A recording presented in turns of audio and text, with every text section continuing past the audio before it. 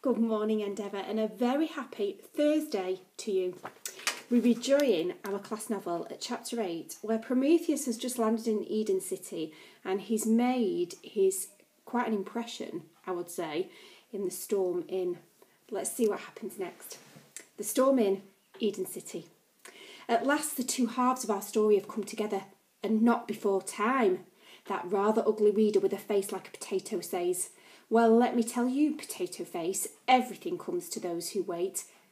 Or whatever it is that waits. Whatever. If you haven't guessed who walked through those swinging doors, you haven't been paying attention. Because remember, as we left it last time, the doors opened. Uncle Edward and I stepped through the door of the Storm Inn and saw a curious sight. A man with a beard sat at a table with a spluttering pipe in his mouth and a glass of ale in front of him. Nothing odd there. The ugly auburn girl with inner beauty and rat-tailed hair stood with a bucket of sawdust in her hand. Nothing odd there either. A man lay on the floor in the beer-soaked, blood-stained sawdust. Did I mention the bloodstains? There were lots of fights at the Storm Inn. They didn't bother to mop up the blood or sweep the stained sawdust. They just scattered clean sawdust on top of it. Did you know that the Romans did the same sort of thing in their blood-soaked arenas? Gladiators bled and died, servants scattered fresh sand over the gory pools, and they carried on. Uncle Edward told me that. I wish he hadn't. He was tall and handsome, though his hair was a little too long. He had muscles like a cart horse. Nothing odd there. But then he was dressed in a white tunic and a pair of swan feather wings lay by his side. I think that's a bit odd, don't you? He's fainted, the girl said. I put my hand to my mouth in shock. Oh no, don't tell me he saw your face without your bucket on your head, I cried. There is an old Greek legend about a woman called Medusa. She had snakes instead of hair.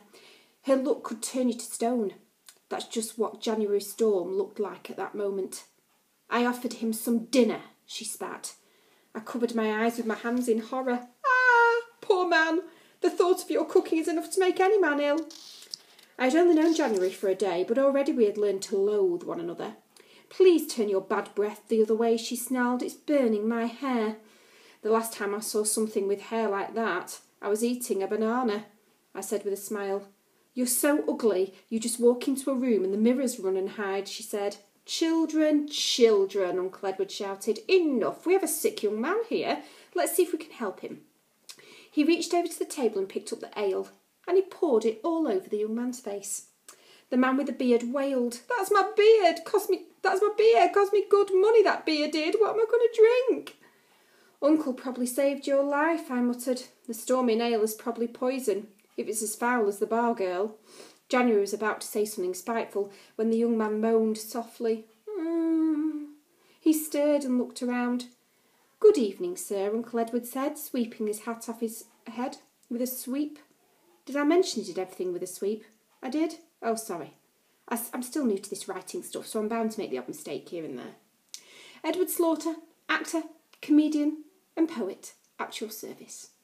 I'm Prometheus, the young man said, sitting up. A fine ancient name, Uncle Edward said, the name of a Greek god, if I'm not mistaken. Half god, half human, the young man said. A titan, really. Uncle Edward is an expert on Greek legends, I said. My friends call me Theus, he said. I don't want to use the name Prometheus here. I don't want my hunter to track me down. He's just out of prison, January explained. Served 200 days for his evil crimes. They robbed him of everything when he left jail, even his clothes. We were just going to dress him in Big Bill's clothes, she said. Poor Bill, Uncle Edward sighed. Poor Bill, I agreed. He died after eating your stew last night, didn't he? I asked. He died because he got in a fight outside, January said. I shrugged. All I'm saying is it's odd. He ate your stew and died soon after. You're not a cook, you're an assassin. January's face turned as red as her hair and nearly as dirty. And all I'm saying is, how would you like this bucket of sawdust smacked around your ears? I stepped back. She stepped forward. I could hardly miss those ears, could I? You could swat flies with those ears. There are plenty of flies in here to swat, I teased. Why don't you put your teeth in backwards and bite yourself, she said, and she raised her bucket. Be silent, you dingle-brained, chump-headed children, Uncle Edward ordered. I will lock you in a cupboard together and throw away the key. Ugh, January cried with a curl of her nose. It's what they call a Roman nose. It's Roman all over her face. Ugh, I agreed, but I fell silent. Now, January, I will take young Theus up to our room and dress him in Big Bill's clothes. Jim and I will get ourselves ready for this evening's show, put the young man's wings under the stage. We'll collect the coffin from there later. Thea struggled to his feet.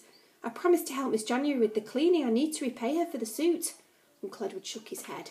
Don't worry about that, my boy. I've got a job for a jailbird like you. I'm not really a bird, Thea said. I just borrowed these wings from my dad. Uncle Edward waved his words aside. I need a strong boy like you to do a little carrying. Are you with us? Thea bowed his head. I'd be honoured to be of help, he said. But first we have to dress properly. Hurry, we haven't got a lot of time. We don't start the show until 11 o'clock, January said. You've plenty of time. We have the honour of doing a show for Mr. George Mucklethrift this evening. We will return after the show and entertain your guests, he promised. We had to entertain the storming crowd to pay for our room, of course. Otherwise, we would get out of town with a Mucklethrift loot as soon as we could. Maybe we should have done that, and all the trouble of hanging about wouldn't have happened. He led Theus upstairs and climbed up to our room above. The cockroaches would just have to make room for big Theus, poor things. January's storm gave a huge sigh. Oh my. Oh my, oh my. I've always wanted to see inside a great house like Mucklethrift Manor, she drooled. Will you take me with you, she said to me. We're working, I said. Doing a show, I added, though our real work was robbery, as you know. You could take me with you. Take you with us? Like a date, you could take me out. Ha!